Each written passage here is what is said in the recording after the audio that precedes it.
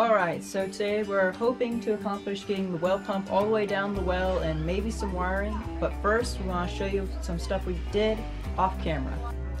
Okay, so the work that Keegan and I did, Keegan, the man behind the camera there, was we got extra rope because it only came with 100 feet, and that's not enough to go all the way down and all the way out and tie this off. So this rope is a nylon type of rope. We wanted to permanently connect this to the pump here, so we had some steel cordage type of stuff. What do you call it? Cable. So you can see it's cable, steel cable that's all wrapped.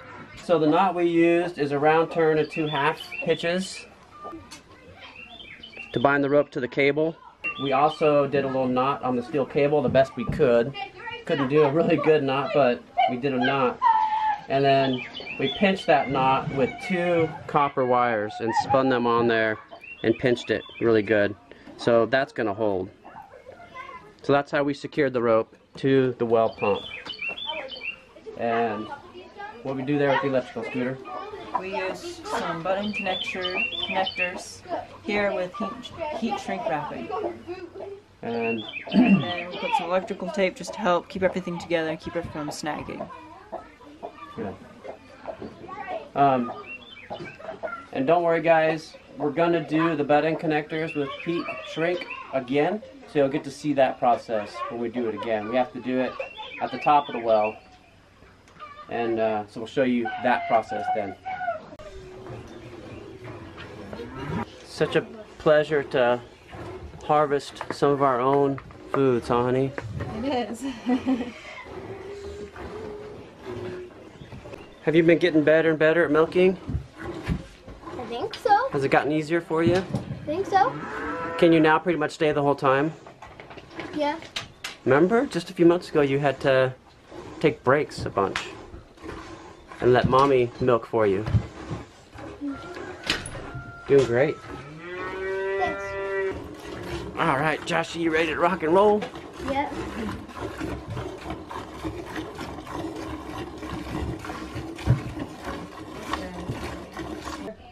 Alright you guys, so for binding the 2 ropes together, we're going to try the hunter's bend and see how that goes. What do you think, Scooter? I think it'll hopefully work. If Keegan can get it right, we'll see here. One of the big reasons why we're trying this knot, you guys, is because the diameter of the ropes are significantly different. That yellow rope is way skinnier than the white rope, so this knot might work good because of that.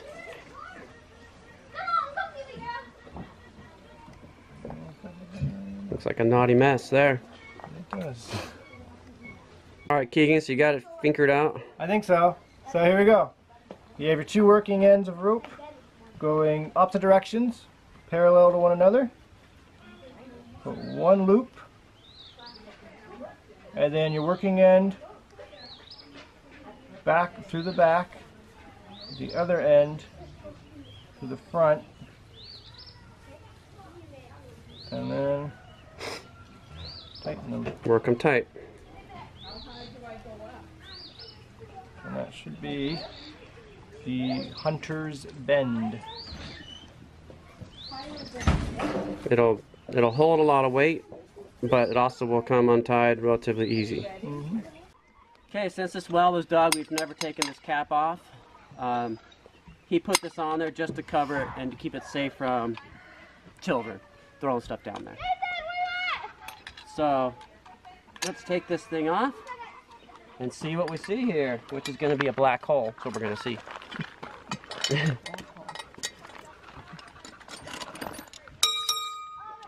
Alright, so we're getting Teflon on all of our connections, all of our joints, I should say. Okay, you guys, we got the pipe onto the well pump. Now we just need to tighten this on there. This end here was a barb end like this. so it's made for just the pipe to slide over, and then you hose clamp it on to secure it. And we were able to just force it on without heating up this pipe at all. That's a method a lot of people use, is they heat the pipe up with a torch or something, then slide it on, let it cool, and then hose clamp it. But we were able just to force it on with a lot of force. So that worked. It's on. I'm going to tighten this, and we're ready to put this thing down, aren't we, after that? Yep.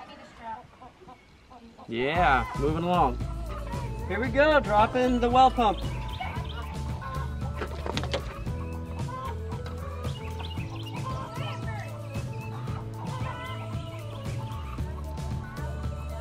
So what we're doing is we're going to go 100 feet down. Now static level, where we hit water in this well, was 76. Manufacturer says that they want this pump 20 to 30 feet below static level. So we're going to go 24-ish feet.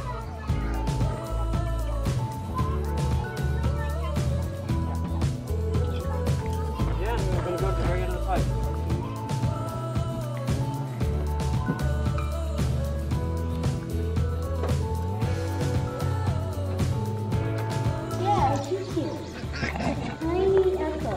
No, not echo. All right, let's see if we can get this on there.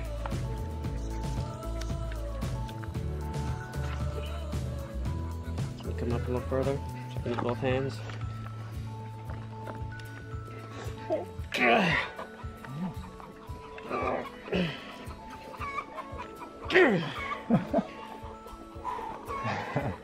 Tiny bit more. Whew, yeah, just don't let that go. Yeah. I'll be there. That'd be a bummer. Just hear it echoing down. Yeah, the water cable's hanging.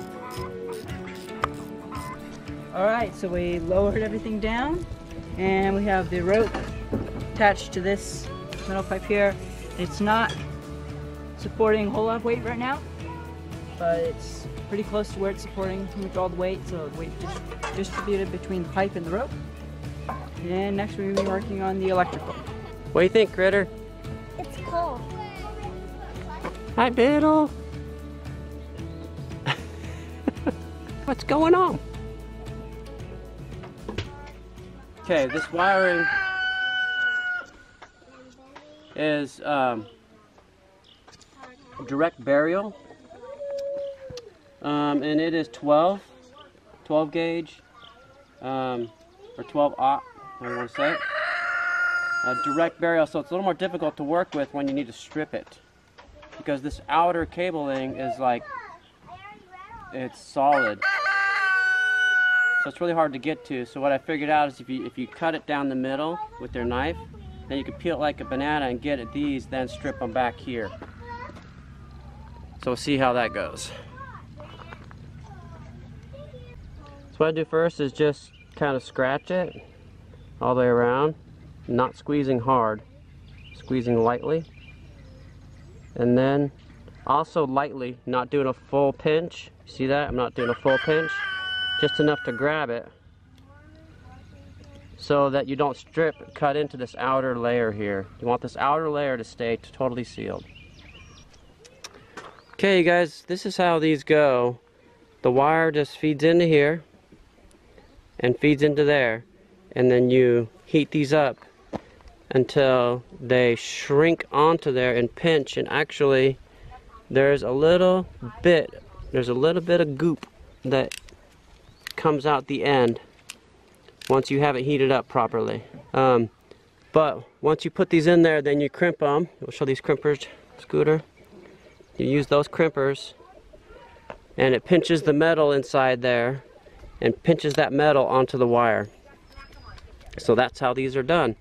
So not only does it pinch it and hold it in place, when you heat this up and melt it a little bit, it shrinks onto there and creates a water seal, a watertight seal on your wire connectors. Hey, how much you got going on there? Peppermint was getting out of control tall, so harvested some for drying for tea. Cool.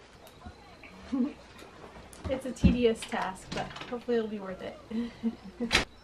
Thanks for bringing my water, Critter. Huh?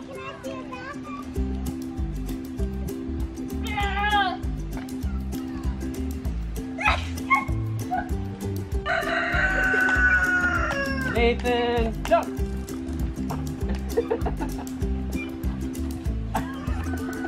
Look at her.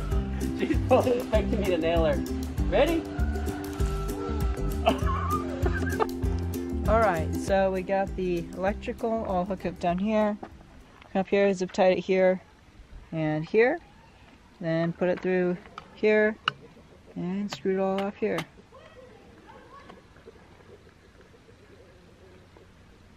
Is the color a big deal? Yeah, matters a bit. That's why this one's all red. We had to make sure we keep track of the colors. Yep. Because the other electrical wire didn't this one that came from the manufacturer didn't match this one because we needed extra to make it up to the solar controller. That's what this is a controller. Right. This whole system is by RPS. We're ready to close this down now and working on actually putting the racks and the panels up there. Alright, Joshy, how we doing? Good. Where we at? Well, we just got finished with this thing before the solar panel's gone like this, and it can tilt this way and this way and stuff like that. Cool. Yep, and it could twist that way. Yep. And once we get it perfectly lined up with the sun and all that, then we'll lock it down good and tight. Yep. Right now we're just doing it hand tight. So we just need to get the frame. More of the frame up there and the panels. Yep. Cool. What do you think, Critter? It's cool. You like being up on a ladder? Yeah.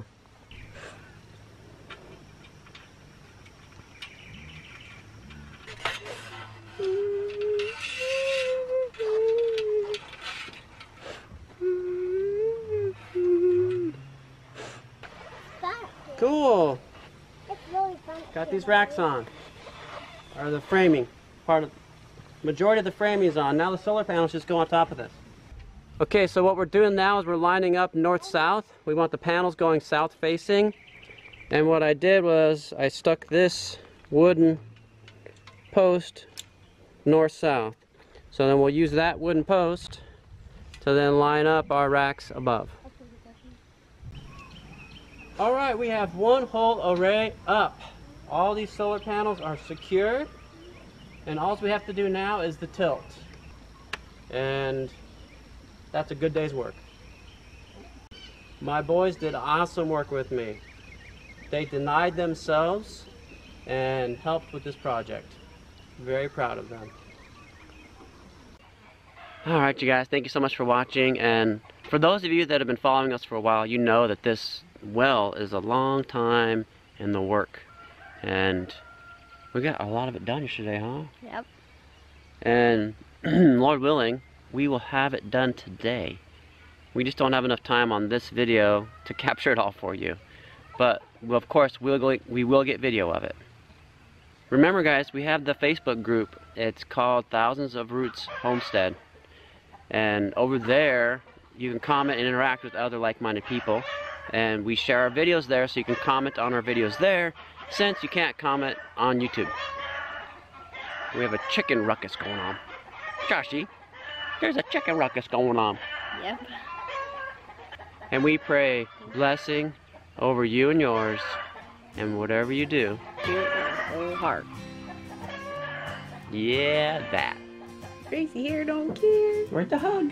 Go out and get the big squeeze.